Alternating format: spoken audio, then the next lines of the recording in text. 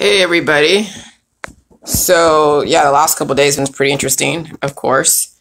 Last week I was drinking so many of those nitro cold brews, and you saw me drinking them. I was like drinking them by the dozen, well, by the at least maybe 2 cans, because they're pretty aggressive. Then I decided not to drink as many this week, and it wasn't like I had any headaches. Like I could feel electricity in my head, but it was like I knew that my body was trying to replenish from the aggressive manually tripping the adrenaline hormone to bring up the energy, to bring up stuff. Not that I needed to do that, but I really wanted to get some stuff done.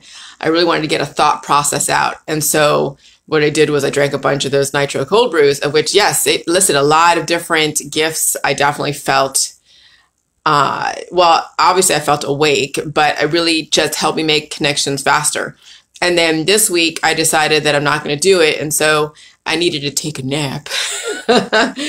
And so so when you do manually trip your adrenal glands so you can get that temporary high, yeah, over a long period of time, if you're not regenerating, yeah, you're going to deplete yourself. So that's just another confirmation to me that the drugs out there, whether it's in the coffee on a very like aggressive basis, like you can have coffee every day and your body will recalibrate. But when you do too much of anything that biochemically makes you feel a certain way, your body has to be able to recalibrate and replenish itself. And if not, that's where people's energy gets siphoned away.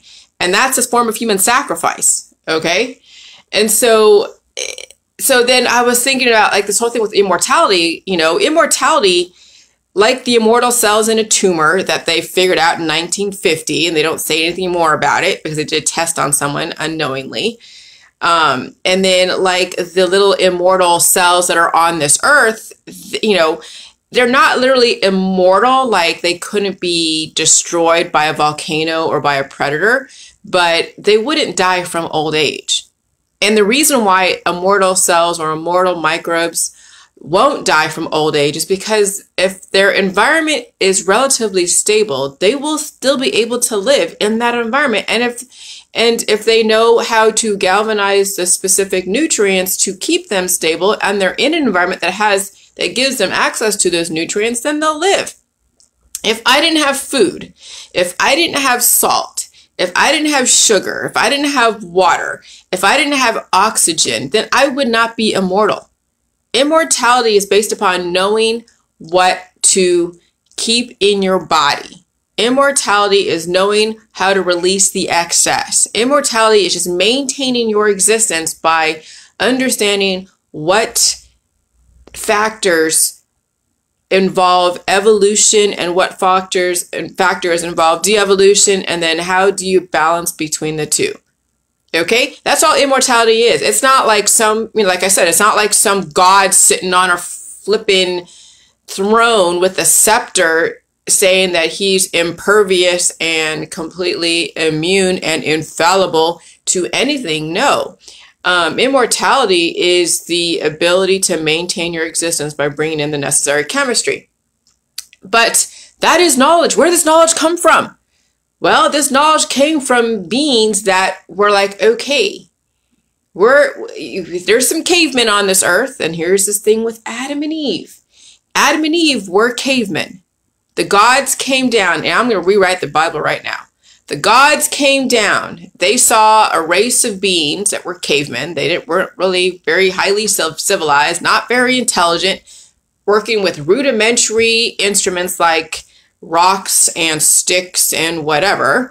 And they're like, okay, we're going to go and exploit. Now, there's a bunch of different stories. Like I listened last night to something about the Anunnaki. Hey, John. Hey, everybody. And, they said that Anunnaki came down. They had a bunch of demigods that they were using as slaves. And then those demigods revolted against the masters. And then I guess the Anunnaki used the humans as slaves. And so anytime, so here's the thing. For you to be used as a slave, you have to understand what you're being a slave for. Okay, so it means you have to be given knowledge. If you're going to be a slave to something, like your job, you got to be taught how to do your job, right? Right. Well, that comes with payment. All right. And so back then, way back in antiquity, it wasn't like they had money and currency. How did they do payment? Well, the gods wanted their pound of flesh. They wanted the energy. They wanted the essence. They wanted the life force of the humans. And yes, you've seen movies like Apocalypto, or you've seen movies like Indiana Jones, where they're putting someone on the altar or throwing them in the volcano, and the gods are like all happy because they got their pound of flesh, they got their currency, they got their energy, and they can live longer, whatever, right? And because everybody survives on energy. And so, okay, so the humans then so they couldn't really sell immortality to the humans, because if you sold immortality, then they're not going to want to die, because how are you going to pay, the gods to teach you how to do something if, like, how can you teach the gods, or how can you teach the slave to do something if you tell them that you're supposed to live forever? Okay. And so keeping them in a mortal state where they expect to die, and then them taking one of their family members, whoever it is, and giving them to the gods, or their firstborn, like you heard in like Genesis. And so they give up their firstborn, but then they want payment. They want some kind of atonement. They want some kind of gift. If they're going to give up their family member, like grandma, like grandpa, like sister, brother, to cancer, that's what the GoFundMe accounts. That's the atonement. That is the gods that's the gods paying the people for sacrificing somebody in their family so they can learn this trade. Okay. And then of course the slaves do get something back as well, but they also get something back for giving up one of their loved ones, or one of their own, or a virgin, or whatever. Okay, so that's how really the bartering system happened, was way back in antiquity. So then with the whole thing with Adam and Eve, so Adam and Eve were cavemen. The gods came down, were doing their thing. They had their plants, and those plants gave them indefinite life, gave them immortality. There were some demigods on the planet, and there's some immortals. And I'm sure the demigods were like, oh, okay, well, I'm jealous of the immortals. So they go and sneak into the garden and go eat the plant. Maybe a snake talked to them. Maybe it didn't. I don't know. Remember, a lot of these allegories are written by somebody who had an agenda. Okay. And so then they stole the apple. They realized they were naked. They went and put clothes on. And then the gods were like, okay, they saw somebody was wearing clothes over people that weren't wearing clothes. Were like, why are you wearing clothes? Oh, you took the apple from the tree of knowledge. And then they were banished from the kingdom. And of course, the Adam and Eve took on the chemistry, the characteristics of that apple, and they were able to bear children. And then it's all history from there. And you can, figure out what's true and what's not if you read all the different stories. But I'll tell you what, the Bible has been written and rewritten and written and rewritten. And also the 17 influential families had their say in it, to where they can direct the population. And so really the Greek gods, they were the ones that taught us bartering. They taught us currency. They taught us human sacrifice. I mean, you hear about sacrifice on TV. Oh, they sacrifice this, they sacrifice that. Well, sacrifice isn't just like, oh, you sacrifice your time or sacrifice. I mean, it's like your money is your time. It's your pound of flesh. You're sacrificing your husband, and you sacrifice your wife to go to work. You sacrifice your wife to have a baby. So she takes part of herself and gives it to a baby, and then she dies down the road, and everyone's okay with it. And that's how they sell human sacrifices. They build it into the system to where they think, oh yeah, you're supposed to die. And, you're supposed to die. So there's no way we're going to sell immortality, because also too, that's how they extract the gifts. That's how they extract the gifts. That's how they extract that. The biochemistry is the gifts. When you do get access to a type of immortality and you're able to pluck your own stuff, yeah, you'll be very talented. But then you can also be very talented being immortal. Like not immortal, but amortal, which means that a person who is set to die at some point, they're going to be supernovaing. You've seen your friends and family. They reach their pinnacle, their peak of their profession. They get all these accolades. They get the Nobel Peace Prize. Oh yeah, they're making a shiz ton of money. They have their nice house, their nice car. They're cute kids. They all look really cute. Everyone's happy playing the game. And so, yeah, they can extract so much out of a person in like 100 years or less than that. And then guess what? Oh, it's okay to die.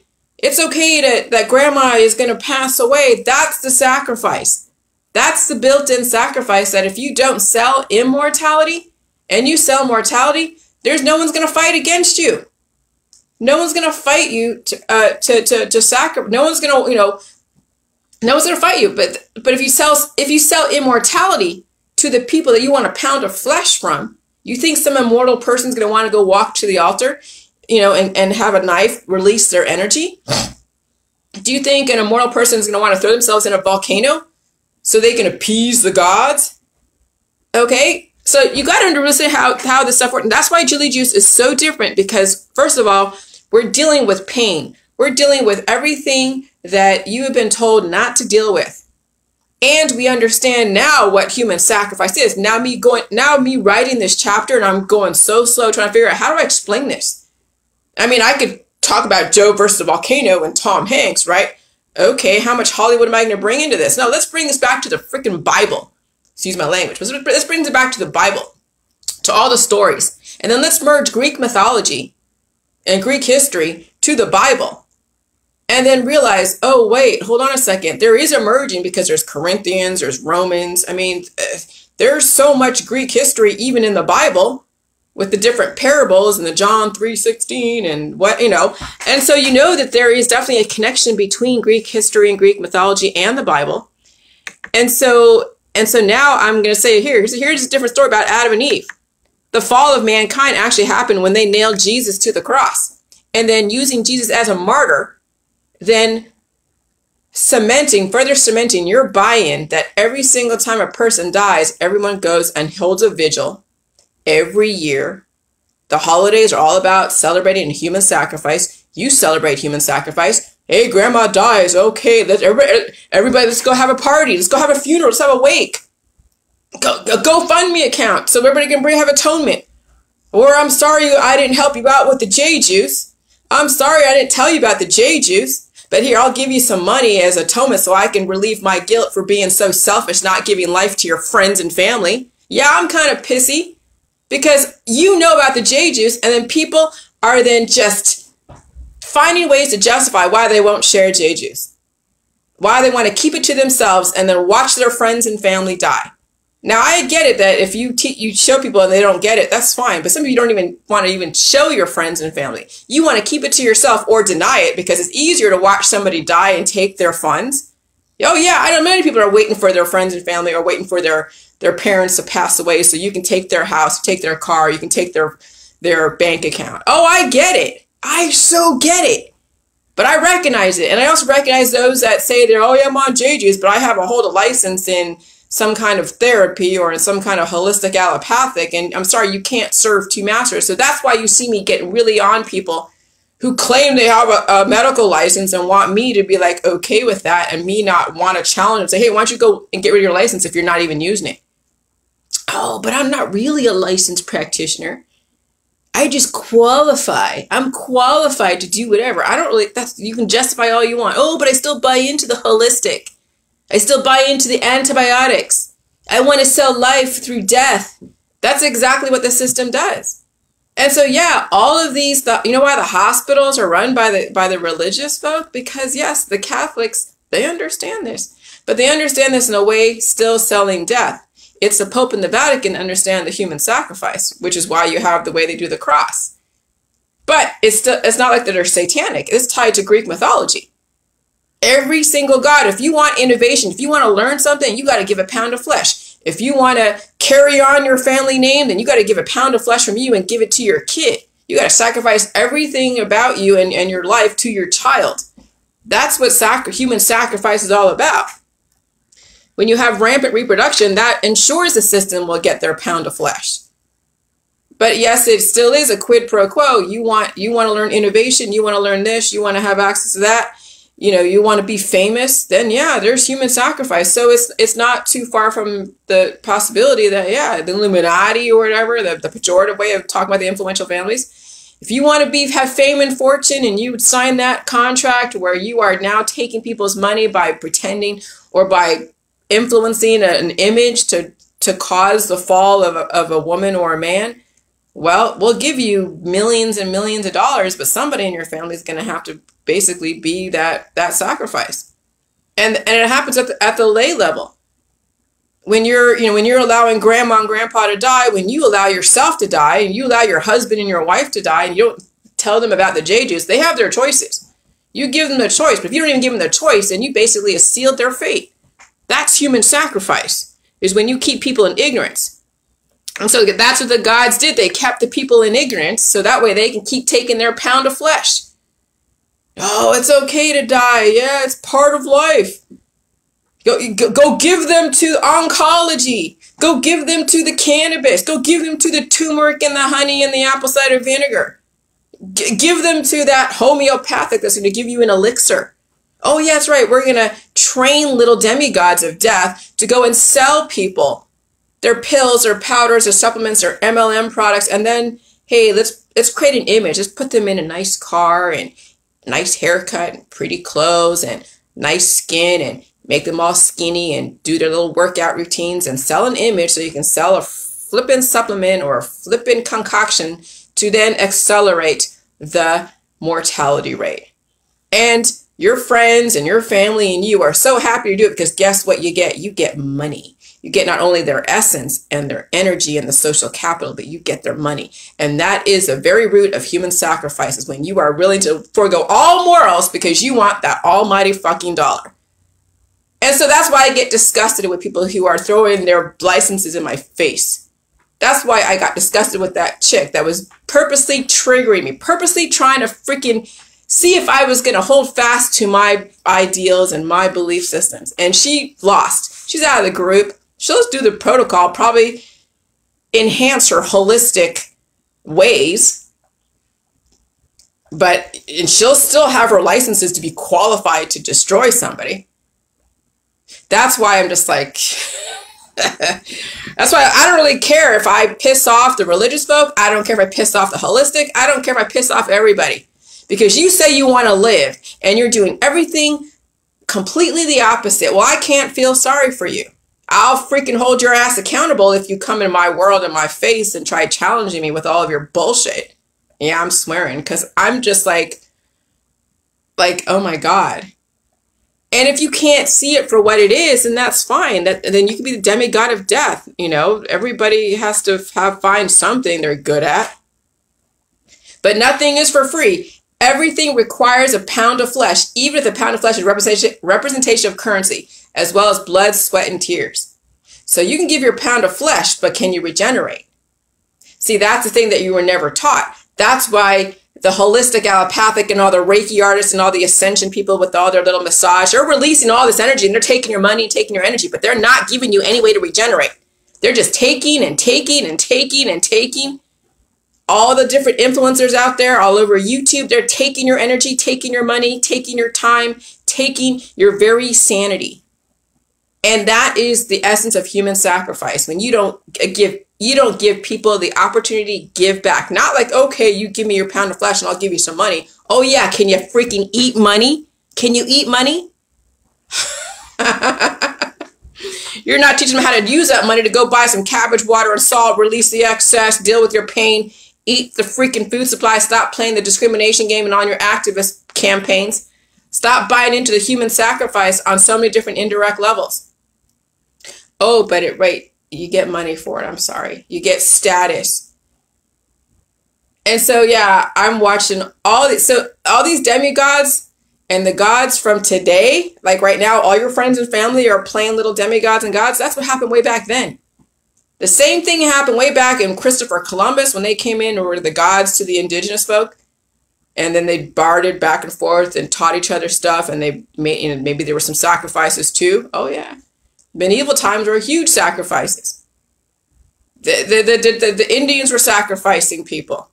So many different cultures learned that from the gods. The Hindu culture, the Hindi culture, whatever, all the Asian culture, like Macedonians, the Greeks, the Romans, we all were basically visited and were created by the same, created or given life to by the same gods that have a representation in different cultures. And yes, human sacrifice was number one because you had to pay for their innovation. They weren't going to give that shit to you for free. Ain't nothing for free, honey. You think, getting everything. I mean, the thing is, even though nothing's for free, you have the ability to regenerate on your own. That's what you're not told. That's what I'm trying to now finally, the missing piece that y'all don't get, not all of you, but most of you don't get, is that you can regenerate on your own without having to take from somebody else. Okay? And so, like, when the Indians or whoever are atoning for taking an animal's life so they could eat it, they do, have a moment of silence because they don't know how else to atone for taking an animal's life. The animal was thriving and now they're dead to feed the Indians. And the Indians are using the buffalo skins as clothing and whatever. And that's how the Indians are able to get by and still atone for taking something. But now, we have biotech and Bill Gates, who is right now on his way out the door, poor guy. And we have biotech that says, okay, maybe we don't have to have animal sacrifice. Maybe we can bioengineer and take all the necessary elements that you would find in a meat or find in, whatever, and it would be put into a bioengineered food that you'll be able, with J juice and with managing your predispositions, deal with all of the different food supply. If you can't handle meat, then how are you going to handle bioengineered meat? If you can't handle the food supply, then of course you're not going to handle the bioengineered stuff because it's all the same stuff, but it's just in a different formulation. And so I think our society is heading in the right direction, but we have a lot of very archaic, very bloodlust, energy-lusting people who are fine with sacrificing their friends and their family so they can get that pound of flesh, even if it represents the almighty dollar so they can go get a trinket, a bauble. And that's why I posted on there those 4 little vignettes of human sacrifice. You have the Incas just cutting into someone, just very archaic. You have the surgeon that's cutting into somebody and say, oh, I'm saving your life by taking your energy. And then you have some Reiki artist that's like messing with your chakras, taking your energy. And then you have some motivational speaker that's like, oh yeah, if you do this and get this operation, you go and sell this, and you go and do this, and you go and sell this, whatever, you'll be just like me, all successful and beautiful and with a nice car and a great jet-set lifestyle and just dangling the diamonds. And so that way it makes you feel better for taking the energy and money from your friends and family, basically sacrificing them. And so I have no problem covering this, but I think the Bible definitely, there's definitely some truth in Adam and Eve, but Adam and Eve was not the fall of mankind. The fall of mankind was when they attacked poor Jesus. They tortured Jesus and made him a martyr. Okay. And they have his blood and all that stuff just hanging in the Catholic Church and even in the Christians, whatever. And they're celebrating his death. And so no Christians claim that they're not satanic or claim anyone else is satanic when they're worshiping someone that's dead. When we worship dead people, whether it's JFK, Martin Luther King, or whoever, we're worshiping someone that's dead and we're not moving forward. We're basically saying it's okay to sacrifice people. It's fine that there's historical figures that gave us a foundation. Does it mean that we sacrifice or promote that it's okay to sacrifice people to get ahead?